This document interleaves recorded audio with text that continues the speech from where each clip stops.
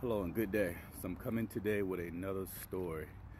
So I had a lady that reached out to me, and she was reaching out about her 4-year-old son. Now he deals with autism, and she was just telling me how he's also dealing with like anger issues. So he has a lot of outbursts, doing a lot of fighting in school. She says he's climbing on furniture, scratching on the floor. She says she also notices that she has some dogs, and she notices that whenever her son walks past the dogs, because they're in a cage, she said the dogs will just start going like bananas. They'll just start barking and just jumping. So this is something that she notices all the time.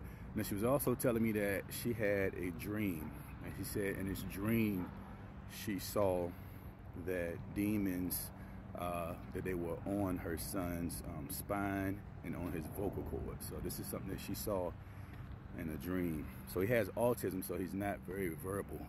He's not really talking.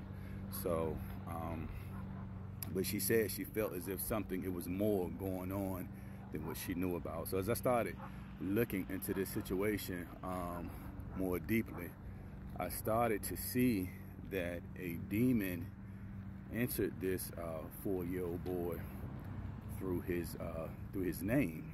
So she was telling me that his name is Azazel, or Azazel. Now, if you don't know, Azazel, that's a falling angel. So that is a rebel angel. So this angel fights for the darkness. So this is a demon.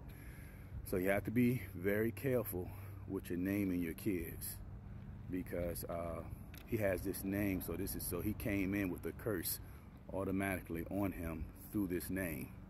So a lot of his issues are coming from this name.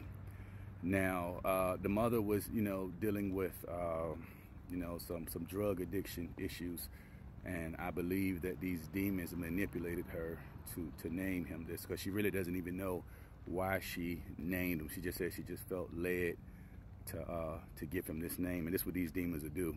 They'll manipulate you and control you. And once you give your kid these names that are attached to like these false gods or these demons, they come in with the curse. So I would be working with her, and Yeshua will free him. If you need any help with this, my information will be at the bottom of this video. Everyone have a safe